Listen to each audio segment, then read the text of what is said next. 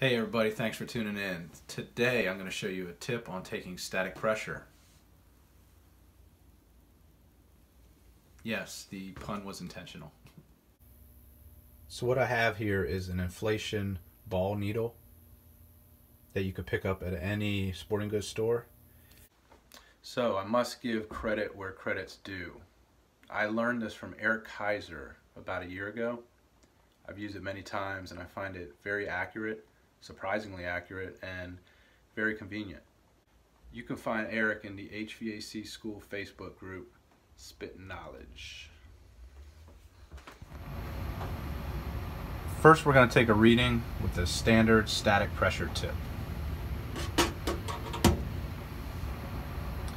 we have 0.21, 0.20 inches of water.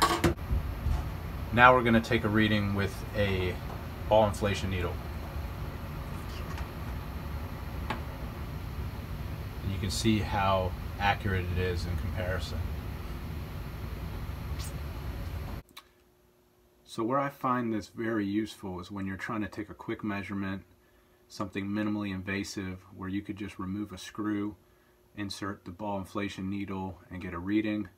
You could pop it through a canvas connector, something of that sort. A lot of guys, they don't like drilling holes in furnaces, so a lot of times you can find a screw that you can remove and get a reading.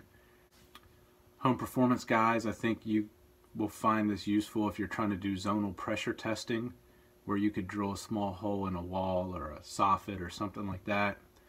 Or if you have some attic stairs, some pull down stairs, you can just kind of slip this up in there and get a zonal pressure reading.